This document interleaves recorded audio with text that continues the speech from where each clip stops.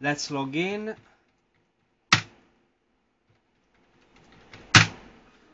Okay, so it's charging.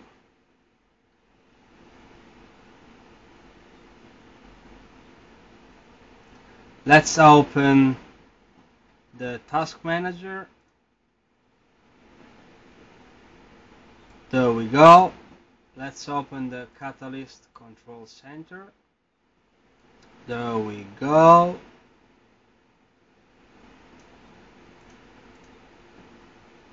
Okay, then let's open the magnifier. Great. So, what do we notice here? The Windows is just getting started, and we have one core running at 70% and a graphic card running at 99%. That is to say at full load without doing anything. We got an HD 4070 Crossfire and a Phenom 4 cores. Now this is very strange because constant 99% of one graphic card and one core always running. Now I found out one trick. Let's unplug the screen. There we go. And plug it into the second card.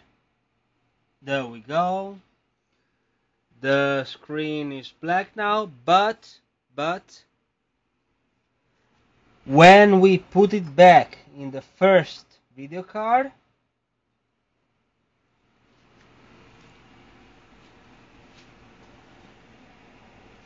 everything reappears, and surprise, surprise, the one core is now not loaded at all. That is 0% altogether. And the second video card, which was running at 99%, is now at 0%. So we basically have got this issue of one core always running a 70% load and one video card at 99%, but once we unplug the screen and plug it in the second card, then plug it back onto the first one, surprise, surprise, everything gets normal.